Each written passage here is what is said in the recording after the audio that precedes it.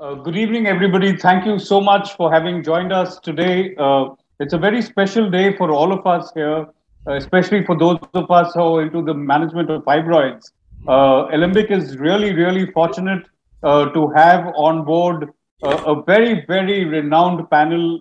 Each and every one of you know them inside out.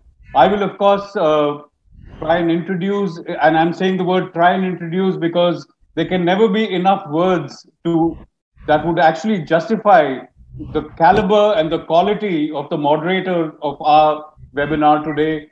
Nobody else than the very, very renowned and famous Dr. Niranjan Chavan. Firstly, a deep debt of gratitude to Dr. Chavan to have agreed to moderate the session for us. It's indeed a great honor. Of course, like I said, he needs no introduction, but everybody here knows that he is the professor and unit chief at the very famous Sion Hospital.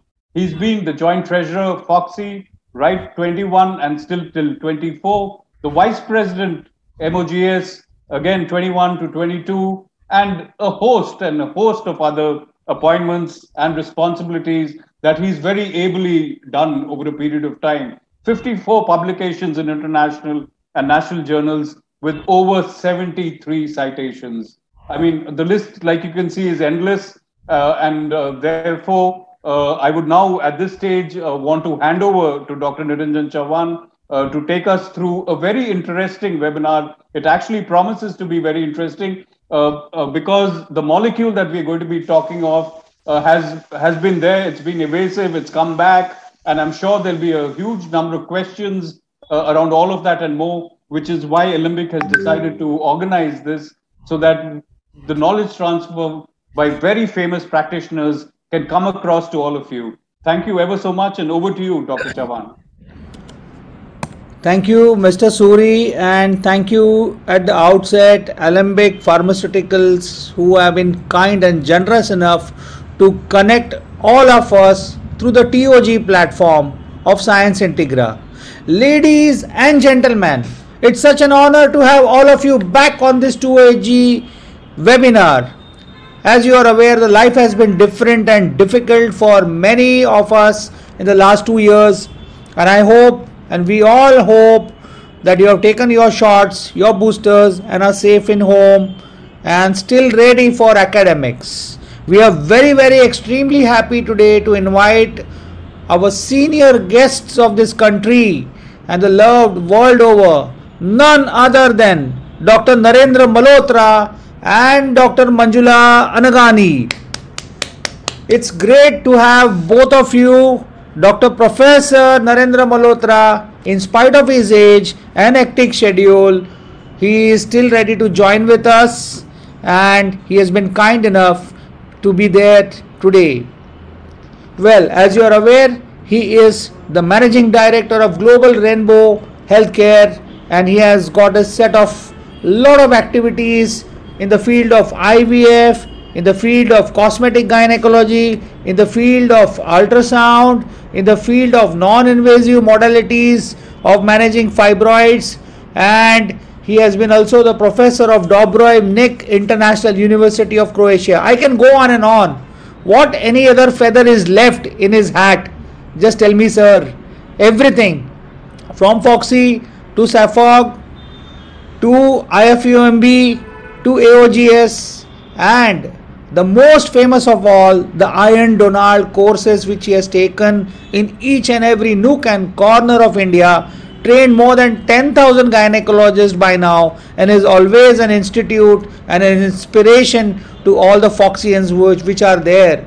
Presented over 125 papers, 500 presented papers, and more than 1,000 guest lectures. Sir, I can go on and on, but without much ado, I would like to thank to you to be here present today. And I hand over the mic now to you, sir, to please go ahead and talk something very, very different. Last 2 years, things have changed. What 2 years ago we had non-invasive modalities, and today when we are in 2022, things have changed, and that's what sir is going to talk today about, is non-invasive methods of managing fibroids. I hand over the mic to you, sir. The platform is yours. Thank you so much for coming. Very, very good evening to all of you. It's indeed a pleasure of mine to be here associated with TOG once again and to talk on a very, very favorite topic of mine, non-surgical management of uterine fibroid. Of course, I will tell you all the modalities and touch a little bit about medical to make the ground for Manjula to carry on with the uliprostol talk.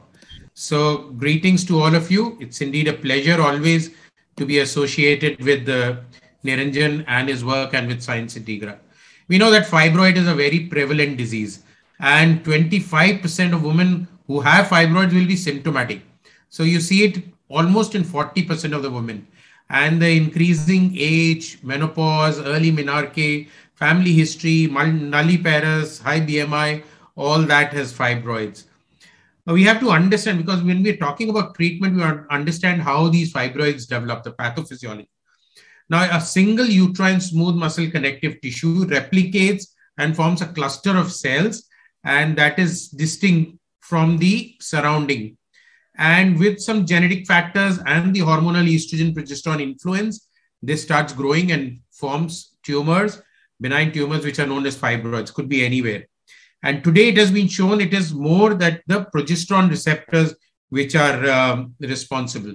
So we need to know how to investigate what are the goals of treatment, what we want to do, and what actually we will do. So to know that, we must classify them.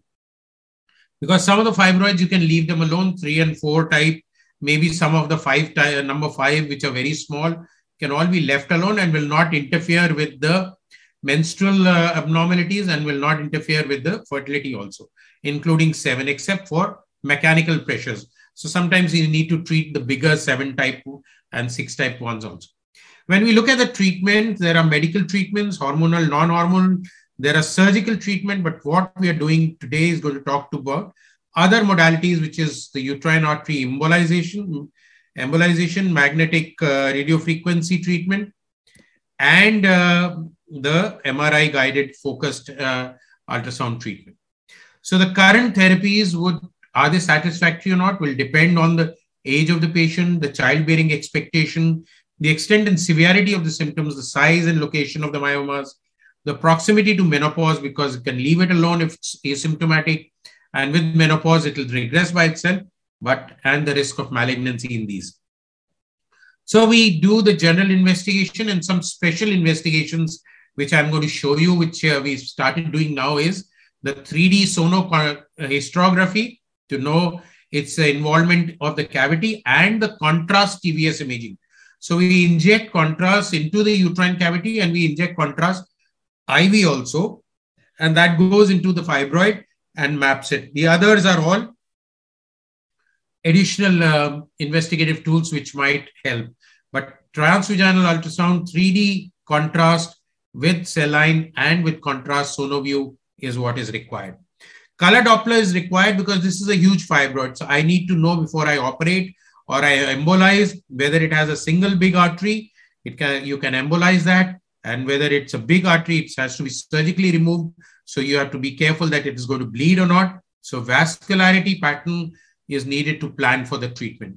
And we do the vascularity pattern like this. So there's a peripheral vascularity, and we can draw the lines and give it to the radiation guy who will do the embolization, or who will focus the radio frequency or the MRI focused ultrasound on the vessels and on the soft fat tissue. So a contrast tuned imaging is very, very important.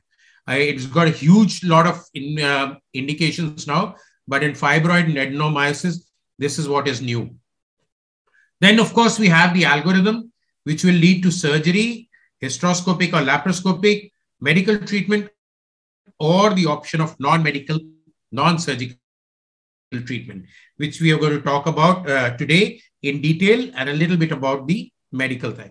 So when we talk of surgery, when we talk of treatment, we divide into surgical therapy, medical therapy, non-surgical alternatives. Surgical, of course, is hysterectomy, myomectomy, laparoscopic, hysteroscopic, cryomyolysis, thermocoagulation, mini-lap, laparotomy, or laparoscopy. Medical treatment are GnRH and today sperms, not the sperms which come out, SPRMS, selective progesterone receptor modulators, which we are going to listen more in detail from Dr. Manjula today. And what I'm going to take you through is uterine artery embolization, UAE, magnetic resonance guided focused ultrasound surgery, or MGRGFUS, and ultrasound guided radio frequency ablation, which is the new one, which is coming very soon. So do we do expectant treatment? Yes. If menopause is coming, if it's asymptomatic, leave it alone, depending on what the patient's age is, whether she wants preservation of fertility. You choose between expectant and definitive management. Asymptomatic small fibroids are best left alone. Please don't mess with her. Symptomatic fibroids can be treated medically, surgically, combination, or non-surgical. So let's see what are the non-surgical methods. The non-surgical methods is embolization, where polyvinyl particles are put into the uterine artery, or we can also put them specifically in the fibroid artery. That is why the fibroid artery vessel is very, very important to look at. And this is done through the femoral artery, like here. And this is catheterized like this with this tube, and it goes into the vessels. The other is HIFU, high frequency, and you have focused ultrasound coming from below, and which focuses at the fibroid and will burn the tissue off and regress it. So that is how we do. Now let's come to embolization. So contrast enhanced sonography, which I just told you, by giving Sonoview or Levovist IV, and then it goes into the fibroid area, and then MRI guided, you can focus the area, or you do a embolization ultrasound guided or imaging guided, fluoroscopic guided in the cath lab or in the imaging lab, and cannulate or reach the uterine artery main or the anterior branch, or even if it is a big fibroid, specifically into that fibroid branch. And we can specifically cannulate each of the fibroid branch if there are multiple fibroids, if the patient is desirable for fertility, because then you don't need to embolize the full uterine artery, and the uterine artery remains functioning for the rest of the uterus. So this is what I was talking to you about, vascular imaging. Now that is the color Doppler imaging, and this is the contrast. We've given IV contrast and see how it shines through. And this is very, very essential to tell us about the centripetal filling pattern, the basket pattern in early phase, and diffuse enhancement in late phase. And often the feeding capsular vessels is seen at the periphery. So this, and of course, it tells us whether the malignant changes or potential malignancy is there. So this is what is new, which is there.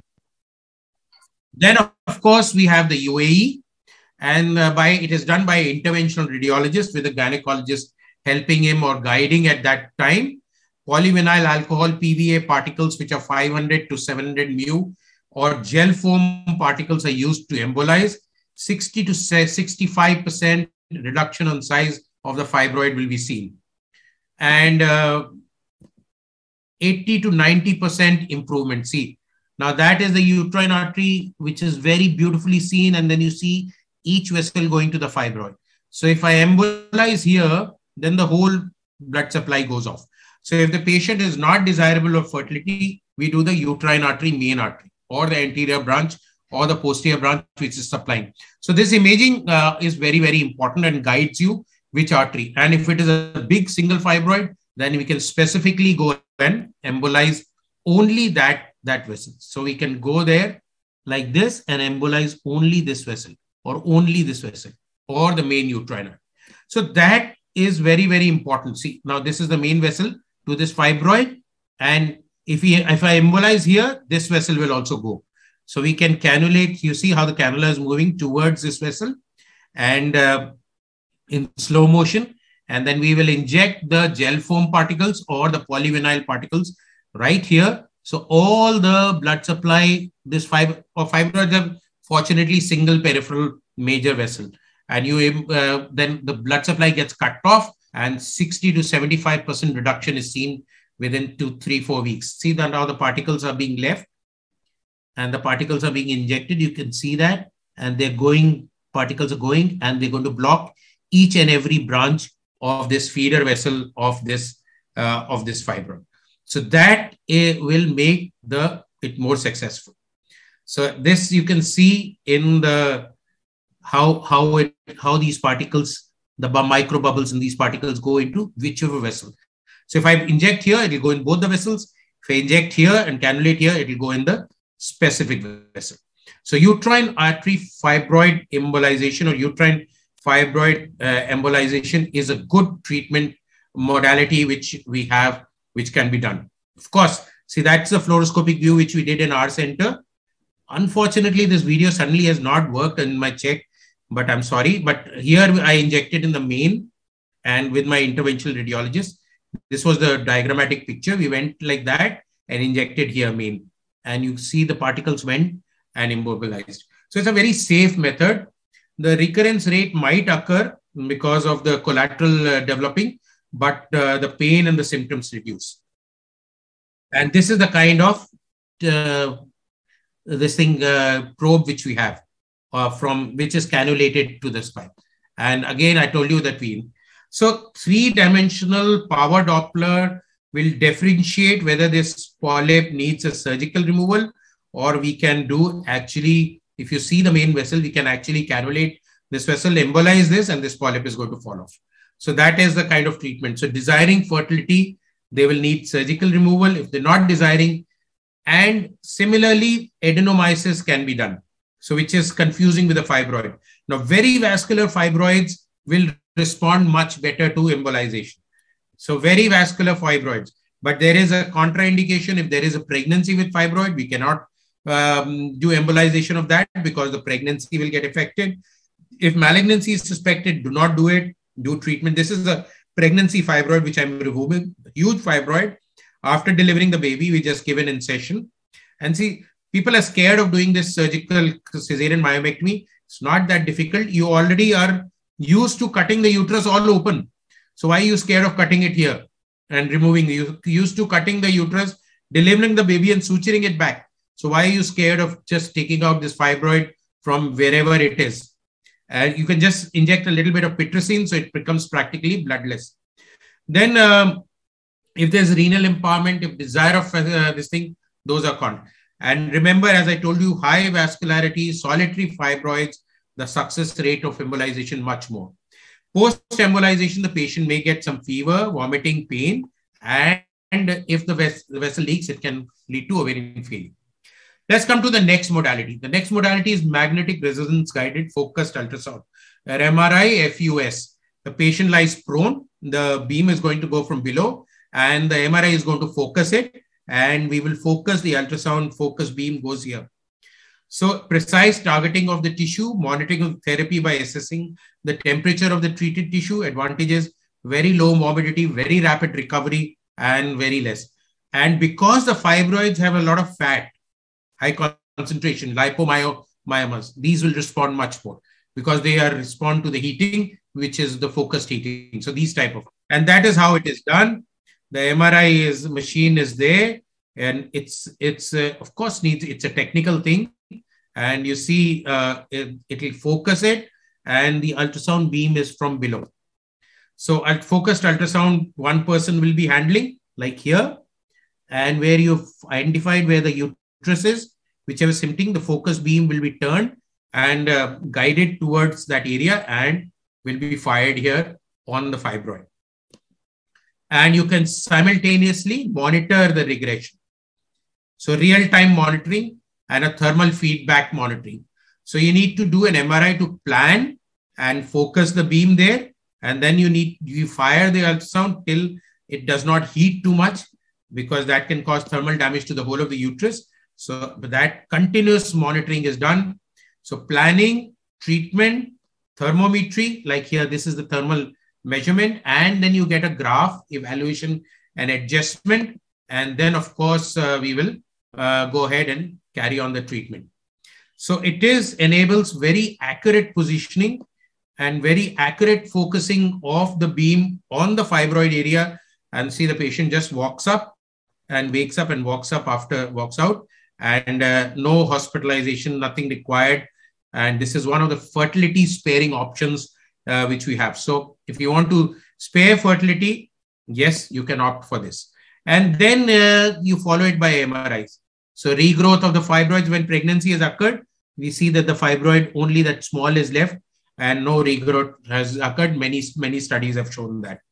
Magnetic MRI FUS represents a very, very safe method for ablating fibroids and also adenomyotic tissues. Now, this was done, and then later on, she went in hysterectomy, and we saw that the adenomyosis along with the fibroid also got treated or cured with it. So this was done for a study. And then when you follow up with them with a color Doppler. So the vascularity is reduced and the size is reduced dramatically. The last non-invasive, non-surgical is the Future Hope, the Sonata treatment device. And this is ultrasound-guided focused radio frequency ablation. So you have a probe, and through the hysteroscope or through the laparoscope, it is kept on the side of the fibroid, and then the wave is fired out. So this is known as the EXA procedure. Now, see, through the end laparoscopy, we're putting it, that's a fibroid. And see, that is the flat part is where the ultrasound beam is going to come.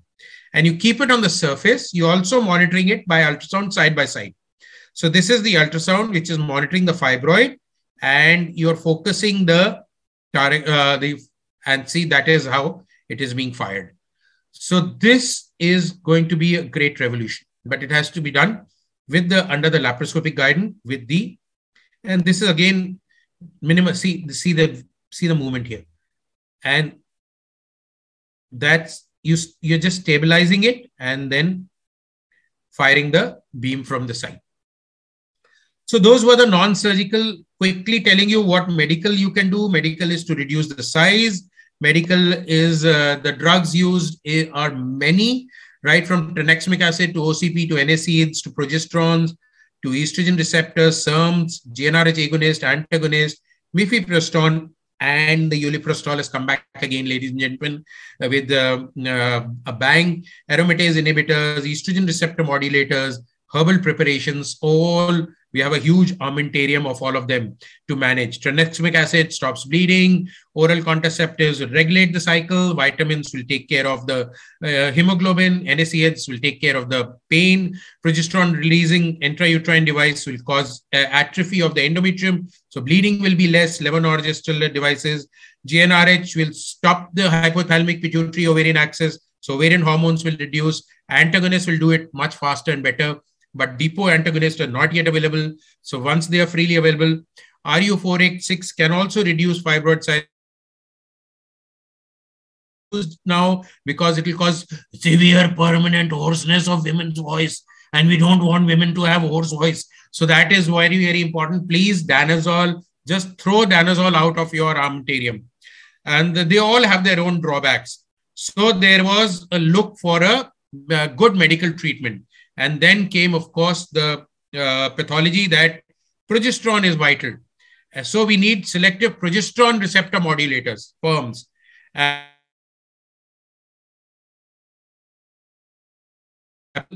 Teloprenol acetate, all these. So uliprostol came, then it was in dispute, but it has come back again with all the studies and this all over the world.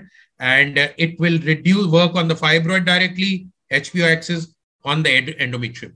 And that is it. The other drugs are there. There are nice guidelines of what fibroid should be treated by what drug and by what method. So ladies and gentlemen, to conclude, fibroids, symptomatic, need treatment. Asymptomatic can be left alone.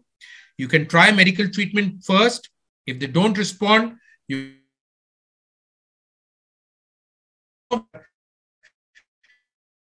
in the uterine cavity and they need to be removed if you have to do fertility. So take-home messages: asymptomatic, leave them alone. Submucous, remove them. Uliprostol, 3 to 4 courses, try them and then do the myomectomy. Very big fibroids, you can do UAE before that. Not willing for surgery, do MR FUS, or if you now we will get ultrasound focused, that will be much better. If she's more of age and menopause and perimenopause, symptomatic, hysterectomy is better. And of course, you do UAE, MR, and ultrasound guided. All those are there. Thank you very much. I send you greetings from my city of Taj, and I thank you in all the possible Indian languages which I know which are here. Thank you very much, Dr. Niranjan, for inviting me. Sir, beautiful presentation. You are an encyclopedia and an inspiration. The amount of beautiful slides which you have shown with the color, with the demonstration, the radio frequency way of managing, MRI, FUS, and the Doppler, which you find on changes, the vascularization. Sir, it was so beautiful experience which everyone went through. I have few lectures also, but I don't think I can even be 10% near your presentation, the way you talk and the way the fluidity which moves. Not to just praise you, but sir, it was so good and it was really nice that we have got a lot of appreciations coming up from our viewers who have logged in for 2AG TOG webinar brought to you by Alembic Pharmaceuticals. Sir, if you permit, there are 3-4 questions which I would like to take. This is Dr. From Karimnagar, Dr. Sirisha. Can we plan pregnancy with an intramural fibroid 2 into 2 centimeters into 1.5 centimeter into 1.8 centimeters? I will repeat, sir. Can we plan pregnancy with an intramural fibroid of 2 into 2 into 1.5, 1.8 centimeters? Dr. Sirisha from Karimnagar, sir. So small fibroids, you can plan pregnancy because pure intramural inside would be difficult to remove and you damage. But the cutoff for removal of size is, if it is jutting into the endometrial cavity, 2 centimeters has to be removed. If it is not, it's purely inside and by cutting it will take more damage. So you plan pregnancy. Yes, sir, absolutely. Dr. Mandakini Meg has joined us. And she has said, Dr. NM sir, good to see you after a long time. A nice talk and wonderful presentation. Thank you, Dr. Mandakini, for your generous compliments. Sir, this is Dr. Niti Dogra from Gorakhpur. Sir, which is the center doing in India, in northern India, sir? MRI, FUS. So MRI, FUS, there is a center in Bombay, Hyderabad, Bangalore, one in Delhi, and very soon we are starting in Agra on our own. So excellent. We have an interventional radiologist now available, and probably in the next 6 months we'll be doing it. Okay, this is Dr. Vibha Upadhyay from Agra, management of subserous anterior wall fibroid 4.5 centimeter size before planning pregnancy. So what would you recommend? It is a subserous anterior wall 4.5 centimeter fibroid before she is planning to do pregnancy. Dr. Vibha Upadhyay has said, sir, do we go for a surgery or we just leave it alone? So now here is a tricky part. 4.5 to 5 centimeter fall into surgical removal category.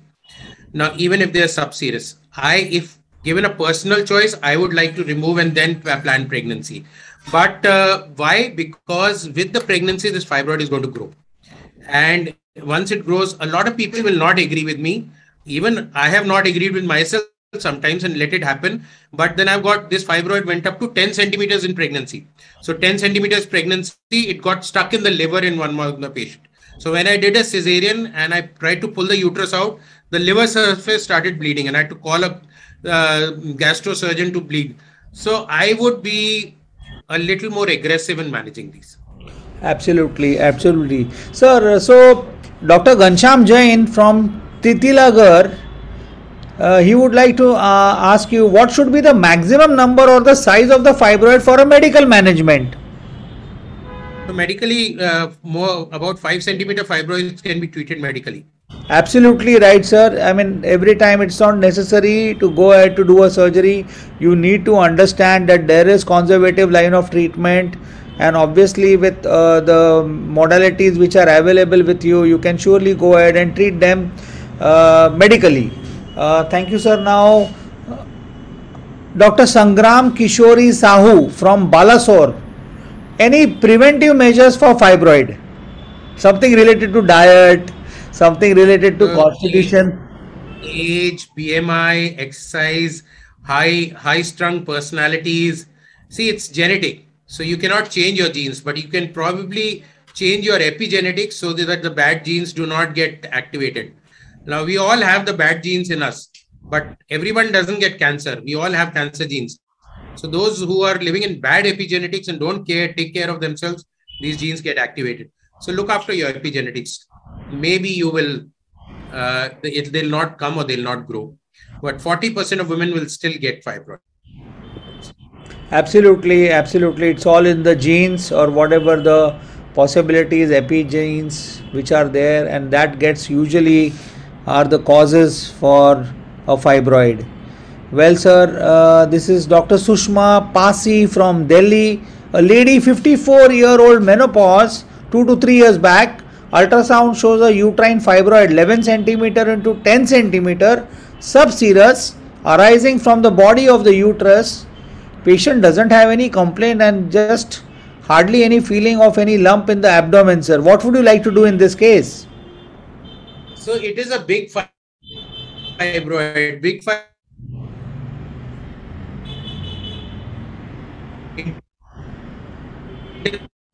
Intestinal problems, it will cause all, and it has this thing, potential of malignancy. So the big fibroid, I would like to get it out. Why keep such a big fibroid? Had it been 2 or 3 centimeters, 4 centimeters, I would have left it alone. Absolutely. There are many questions which are coming, sir. One more last question, Dr. Mrudul Thakkar. Sir, I have heard that the nerves in the sacrum behind the uterus may be irritated by the treatment. So whenever you treat, whichever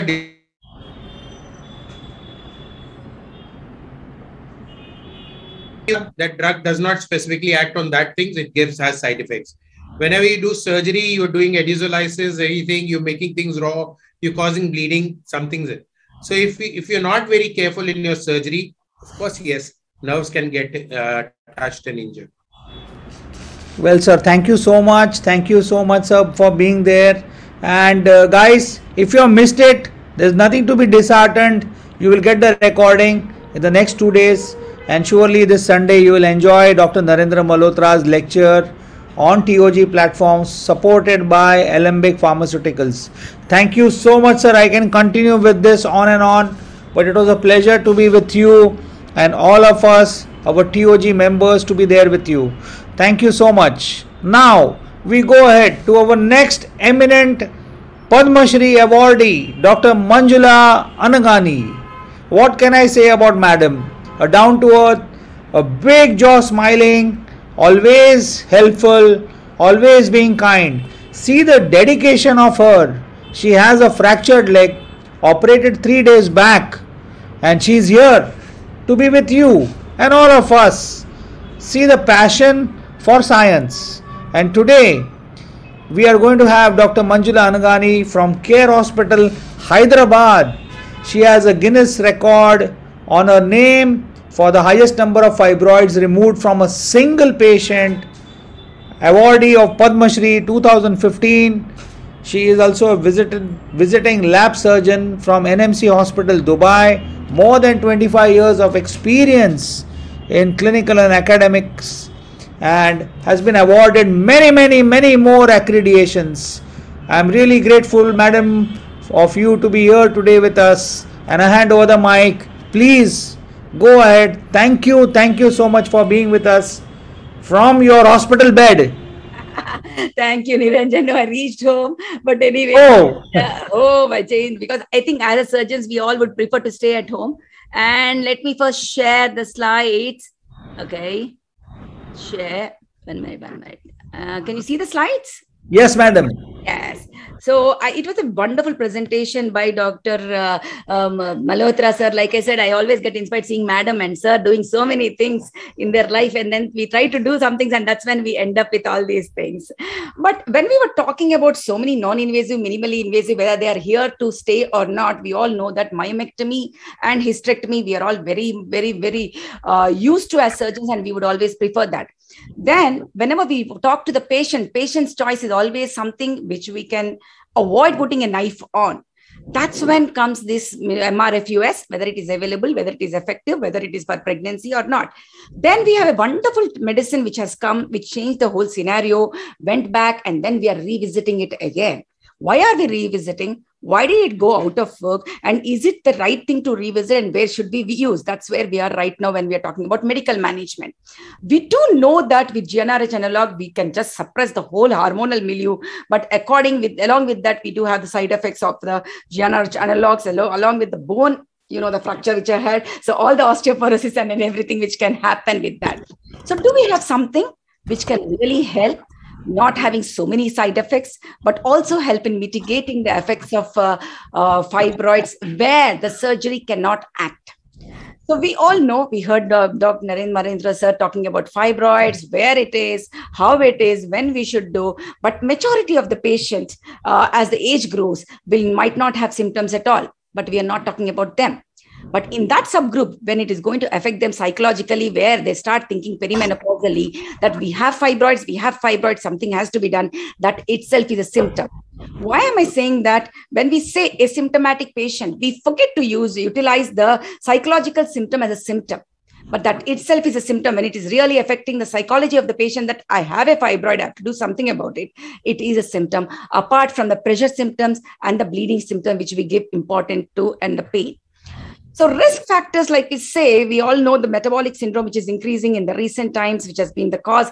And with that medical tourism going worldwide, it is the women of African women who come to us for only myomectomy, and the number of fibroids are more. The recurrence rates are more, and the size of the fibroids are more. We do see 36-week size, 34-week size uterus coming there.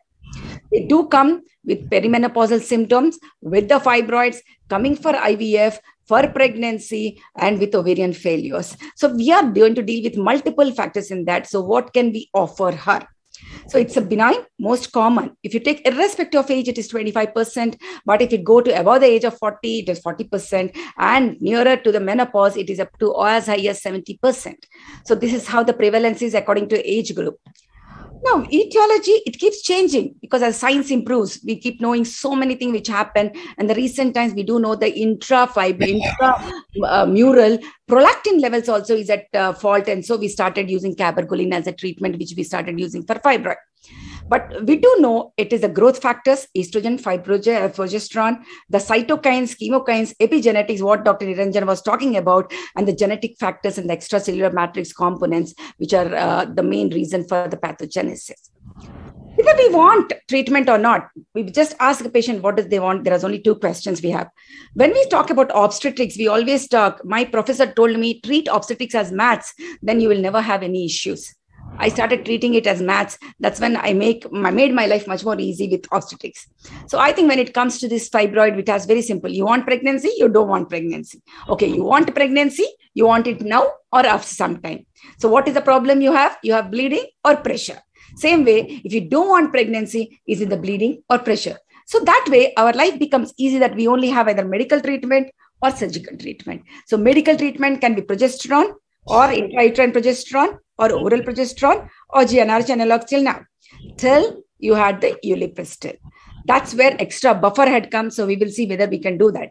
When it comes to surgical, we had the minimally invasive, what Dr. Niranjan told about the uterine artery embolization, microwaves, and you have the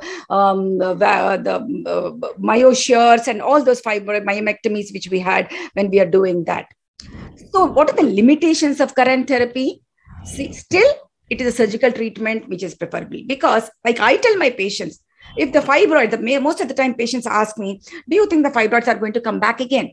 So my standard jawab is, "Main jo nikali wo to wapas nahi aayega." So the one which I have removed will not come back. But another thing can always come back. The risk I have or my colleagues have, she is going to have a little extra risk because they have the epigenetic and genetic factors which are going to be there.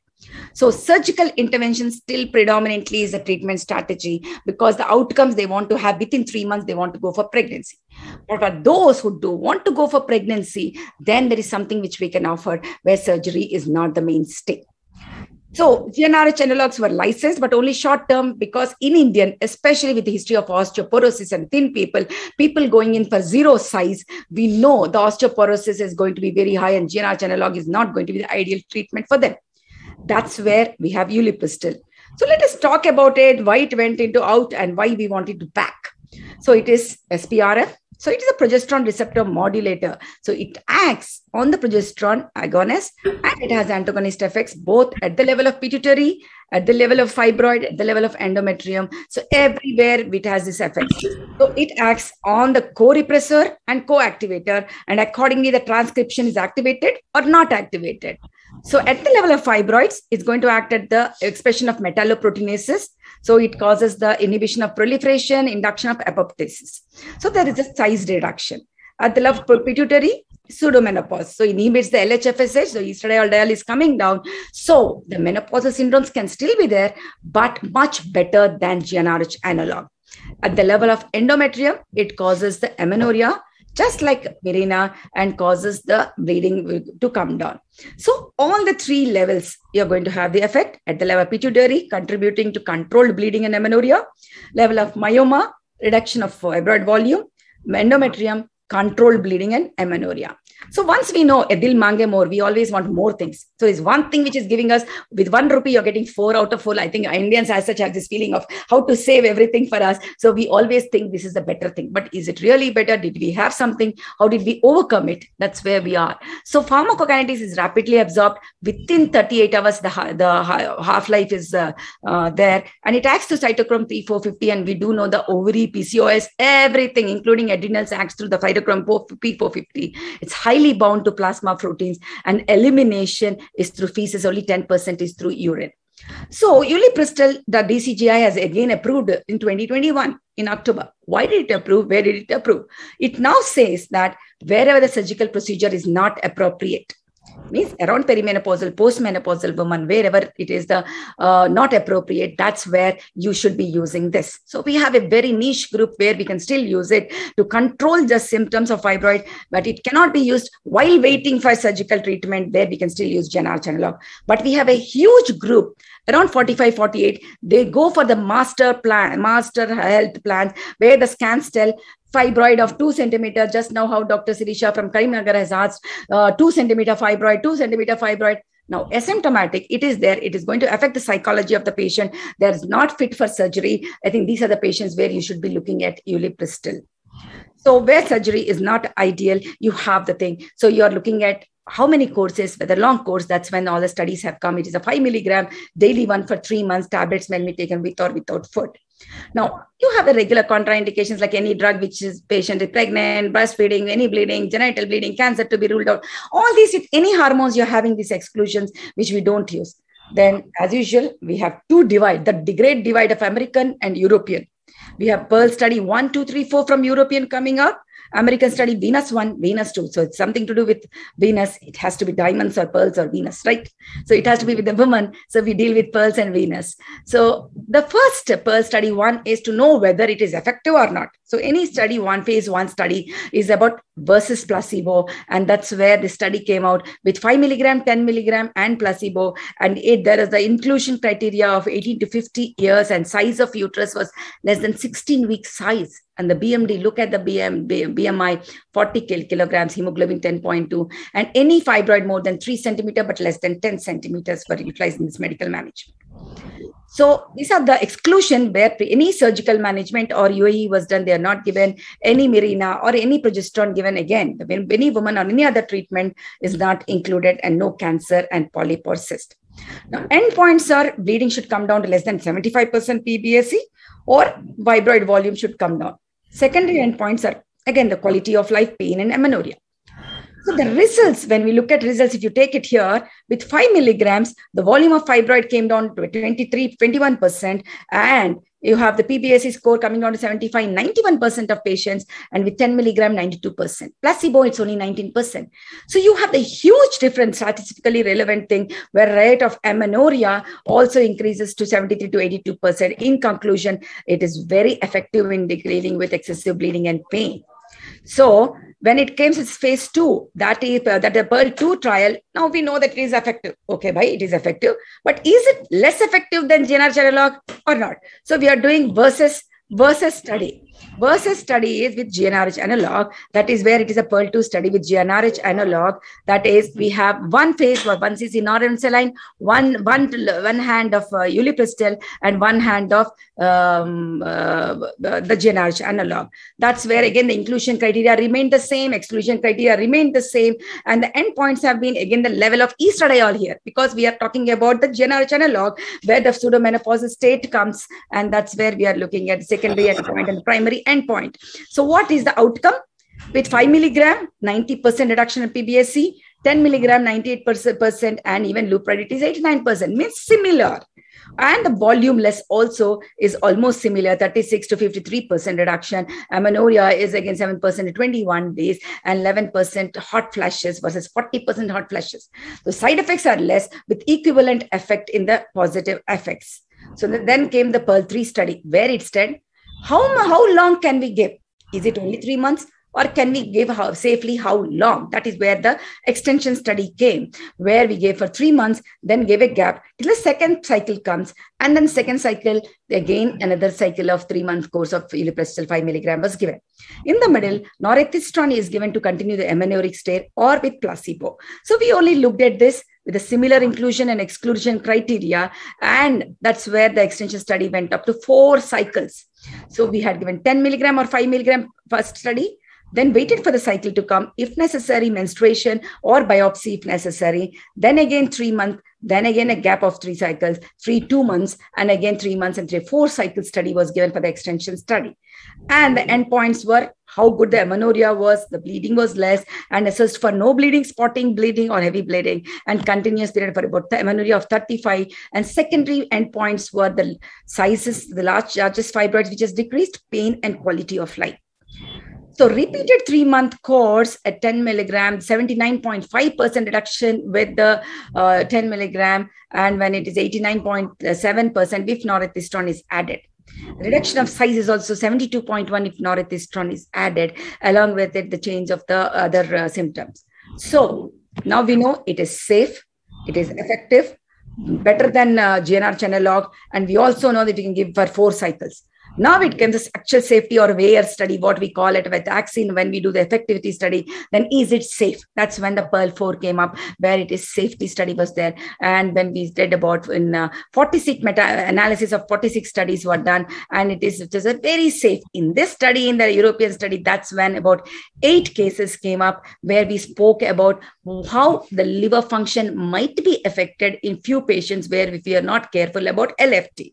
That's where the changes had then, but the other studies like, where the PAEC levels, they were same and they were not progressing and there was no malignancy and it was not going forward in any of the patient. The reduction of size was also stagnant. So Pearl 1, it is effective.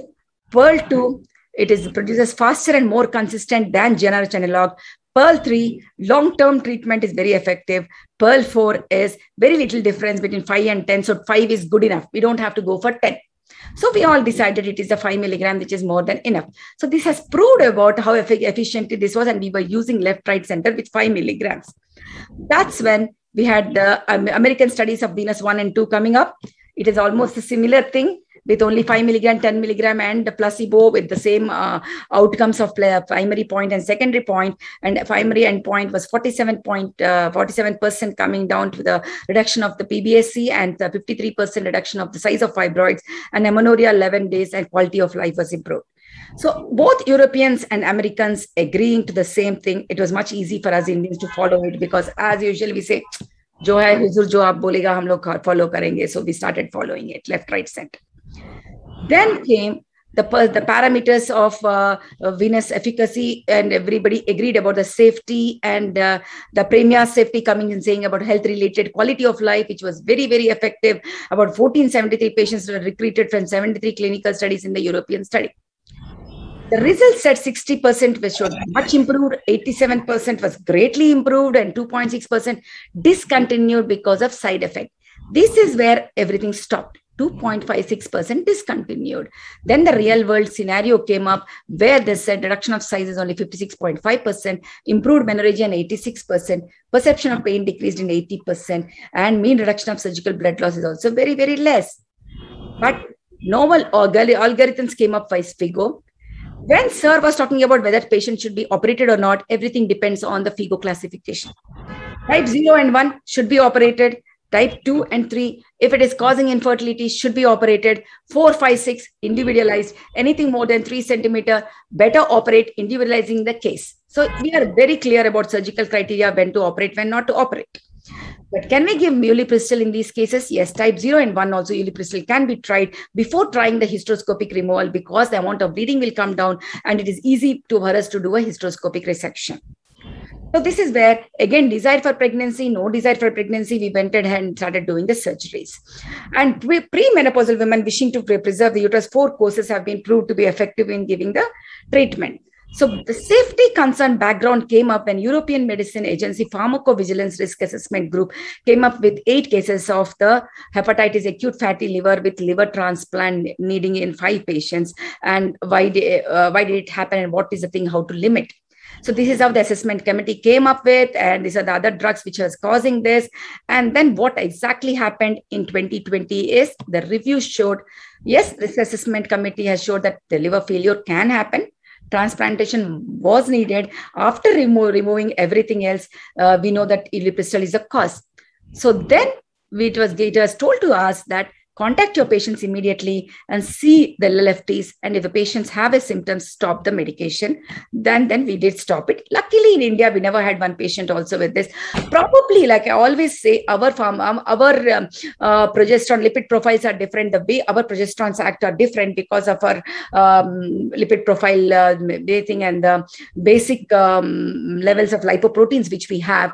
We did not have any liver damages in India. So it was banned by DCAG in 2020, but there was a revisiting of the drug because of the effectivity. And in 21/10/2020, revisited. And in 12/11/2020, we were now allowed again to use with 5 milligram of UPA, but with very clear-cut conditions. What is it? It can be used in premenopausal. That is the set of paper where they always will be waiting for the menopause to come, where it can disappear, versus when you just used medicine at that time. Drug treatment should not be used when the time waiting for surgical. So when the surgical will not be utilized, this can be used. Warning regarding liver toxicity should be given, but can be used. LFT should be done prior to the course and 15 days after. But drug, if at all LFT shows some changes, then we should stop it.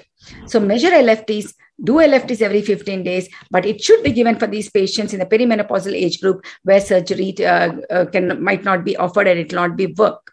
This is what is the thing. So we should know when to use, when not to use. That is what will make us a better doctor than abandoning a medicine which is actually very, very effective.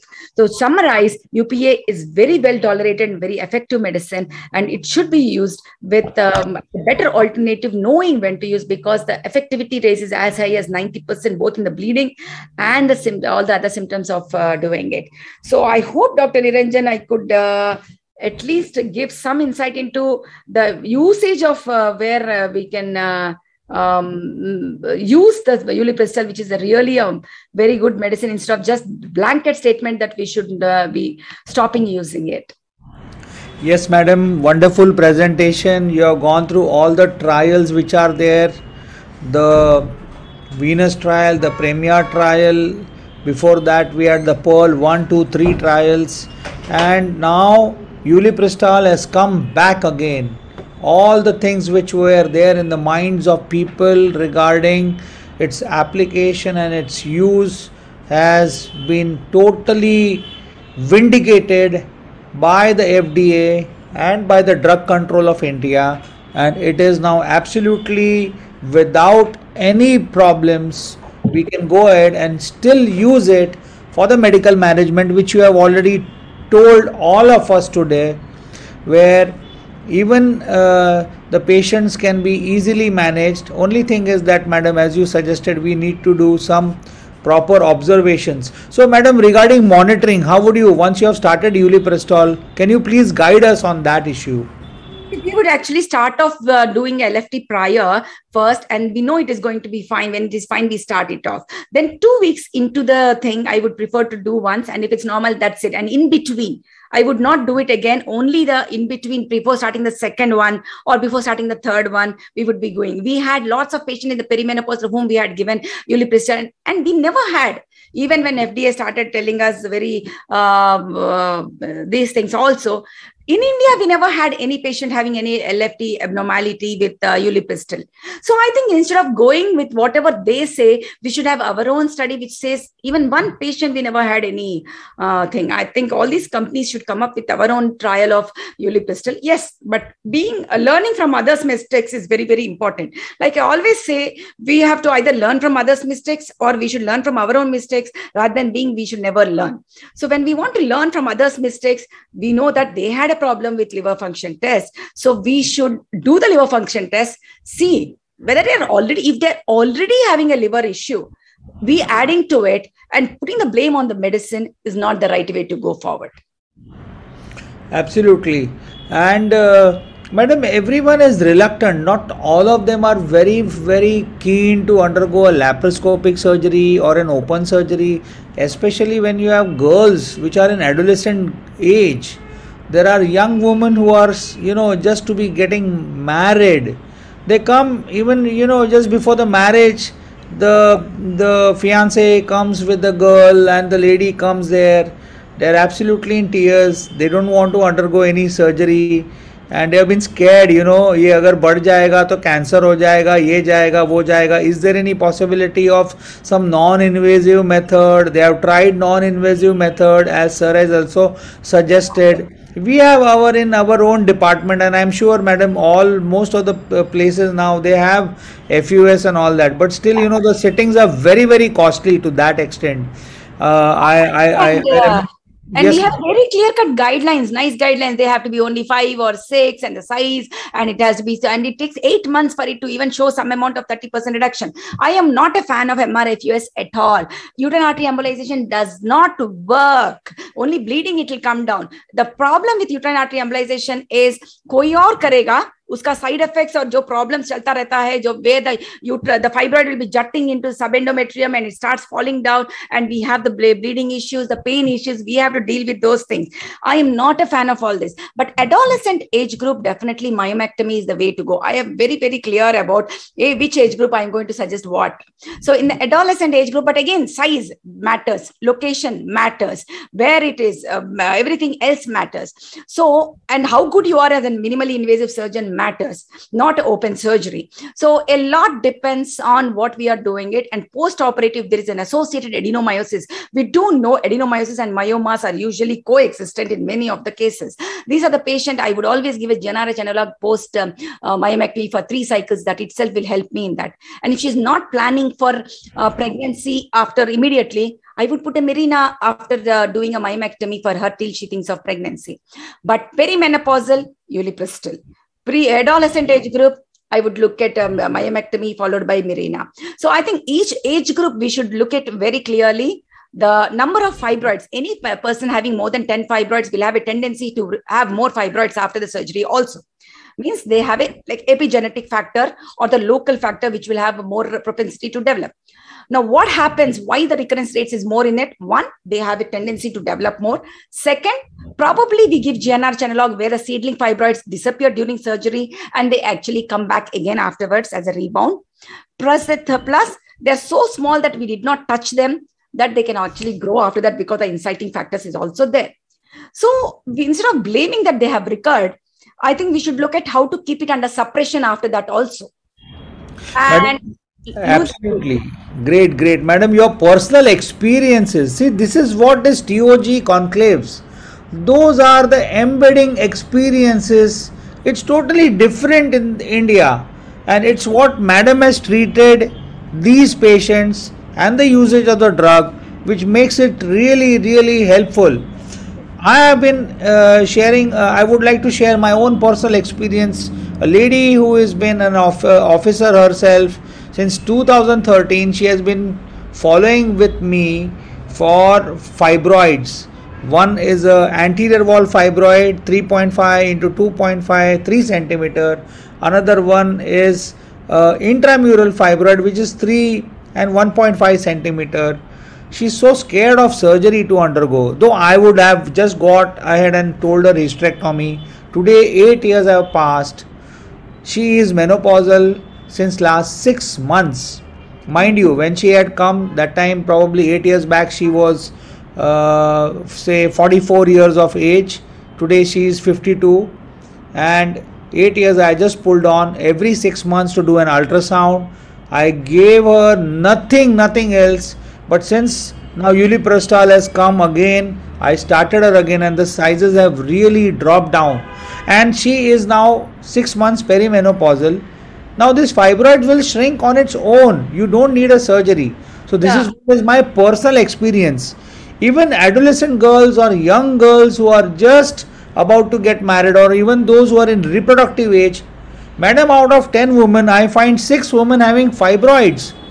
You mean to say, or we mean to say as a gynecologist, do we have to put every time a laparoscope inside, or to do an open surgery and remove the fibroid? It doesn't make any sense. It doesn't make any sense. The symptoms which matter. Yes, and mind you, this lady who has been following up with me for 8 years now, she just has little bit of pain because of that, some degeneration issues, or having the contractility which is there associated with the uterus, or during some dysmenorrhea. We just put her on some mefenamic acid, tranexamic acid. It solves the issues, and just put her on medical line of treatment. Have patience, have faith, and I'll tell you, her daughter, her sister, everyone will follow you as a gynecologist. And madam, very importantly, you said, now I would like to emphasize that you are given a patient on femoral embolization, and after that you feel that the size has decreased. But what happens when the blood supply reduces and there is no concomitant parallel or overlapping blood circulation? That fibroid goes necrosis, it undergoes changes, and that causes a death of the tissue in such a big fibroid, and the patient still comes back with you with pain again and again. So that was a very pertinent point, madam. Sorry I interrupted in between you, madam, but I thought I should share my experiences which are there, and I'm sure it is going to go in a long way to be there. Again, there is Dr. Niti Dogra, who has written, till what size of a fibroid Uliprostol can be given, madam? Please clear that. 10 centimeters is the size of fibroid where all the studies were done. So lower limit of 3 centimeters to 10 centimeters thing, and if it is type 0 or type 1, 2 centimeters were also given Uliprostol. So this was the the thing, but right now around perimenopausal age group, for all the patients where we don't want to do surgery because patients do not want surgery and it is symptomatic, 2 centimeter to 10 centimeter, you can just give Uliprostol. Absolutely. And just monitor her LFT. You can use just once in 3 months. That's fine. And to begin with, after, as you said, rule out fatty liver of, fatty liver. Simple, and do an LFT. Madam, one more question is coming. This is apart from medical line of treatment, because I know you are a very good endoscopic surgeon. And obviously in cesarean section, I would still love to put a laparoscope. I don't know when that day is going to come. I think we know how to miniaturize the baby small and then again put it back. Yes, madam. There is a question from Tapan Kumar Naskar. Will you recommend routine myomectomy during cesarean section? I do it. I do for I in fact do an antenatal myomectomies when it becomes suffocating for the patient and the viability of the baby is at a thing. I have done maybe 2011, I have done the first antenatal myomectomy where the baby, there were twins inside with again 2 big fibroids, and babies were only 24 weeks. And she was going into literally ARDS with those things. And after that also, even recently we did an antenatal myomectomy of 36 week size uterus where the baby is only 16 weeks. So unless we give space for the baby to grow, oh my God, with that. So this is something. This is something I have read only in literature, but getting an Indian experience of a. Really, Dr. Niranjan, it is not at all difficult when we do. We just have to put a duodenal drip, and when we do, it comes as a capsule. It does not bleed. I don't know why people get scared. Maybe in cesarean it bleeds little more, but antenatal does not bleed that much. So you're telling about endoscopic surgery or open surgery? No. That is one thing we don't do. Endoscopy we only do for ovary in the pregnancy, not for uterus. Unfortunately, no. So in uterus, you need to go inside and then go ahead and do an open surgery. Please remember, because the amount of bleeding will be much more. There should be no iota of doubt. We don't want to take a risk of anything. Madam, it's really the discussion is going very well and it's really good. There is one more question. This is Rita Mittal from Kanpur, an unmarried girl with a submucous myoma, 6 centimeters, heavy bleeding, wants medical line of treatment. Can she be given this drug? Let me tell you one thing, Dr. Meeta. Like I said, what patient wants is not the right way we have to look at. What she needs is what we have to look at. So what she needs is submucosal, type 0. It's a space-occupying lesion inside the endometrium. Unless that goes, nothing is going to affect. So it's not about what she needs. If it's type 0, it has to go. Type 1, it has to go. So only if it is type 2, type 3 and all, you can wait time. If she's not bleeding so much like you say, and it is type 1, type 0, you want to try, I would say yes. But if she's bleeding so much and there is a type 0, you have to remove the fibroid hysteroscopically. Yes, this will help in the other fibroid which is there. You can try if she's not agreeing. But this thing in this case, like Dr. Niranjan said, I am an endoscopic surgeon. I would go and hysteroscopically remove it, not laparoscopy also. Madam, now we have got viewers who are not asking questions, but they are so confident now after hearing all of us. This is Dr. Jyoti Dang, a 48-year-old patient with submucous fibroid, 3 centimeter size, willing for medical line of treatment. I gave her uliprostol and she doesn't want hysteroscopy. This lady is from Kota. Good, very good. If symptoms are relieved, we don't have to do anything else. That is the whole point of this, no, Dr. Niranjan. When we had a previous patient, she's bleeding. When she's bleeding and it is type 0, you need intervention. Here, this patient was again submucosal, maybe type 2, type 3. Symptoms were there, but responded to medical management, now symptom free. We don't have to do hysteroscopy for her. So I think individualization of the treatment is the way we have to look at rather than putting a chapa mark treatment like IVF treatment. I'm sorry, but... No, madam, I absolutely agree. We are talking about non-invasive modalities today and medical line of treatment. Yes, there is a role of laparoscopy, there is a role of hysteroscopy, there is a role of robotic surgery, there is a role of open surgery, there is a role of doing a surgery in pregnancy, antenatally, there is a role of surgery during cesarean section. But do we have to do all the time surgeries and we need to have setup? So I think it's really going good. Dr. Alka Godbole, yes, I know, madam, she's from Thana. How many months in total uliprostol is safe? I have tried in 2 patients for 9 months, yes, with 1 month off every 3 months. Both are doing fine in Thane. She's yes, from Thane. Yeah, 4 courses or 3 courses. On an average, we do give 3 courses definitely. 4th course, if you are having this thing, you can still give a 4th course also. So that comes to almost 12 months. But otherwise, 3 courses are well documented all over. Madam, I think you have given a lot of confidence today to all of us, those who are really thinking of conservative line of treatment and giving those women who are scared of undergoing a surgery some hope or light, which is seen at the end of the dark of the dark tunnel. And I'm sure today people are going to go out with a broad approach to understand a simple LFT to begin with, maybe repeat again after 1 month, do an ultrasound in a perimenopausal or a reproductive age woman, or you get it done in even a adolescent girl. Try to understand her psyche. It's very easy to say, come aajao, I'll do this, I'll do that. It's not. And you know what, they recur again. I have done 3 to 4 myomectomies in a patient who has come abroad to me from Dubai every time after 1.5 years, 2 years, because in their religion they don't remove the uterus. I said, you please go ahead and do the removal of uterus. No, I want to do a myomectomy. So literally that's not an option.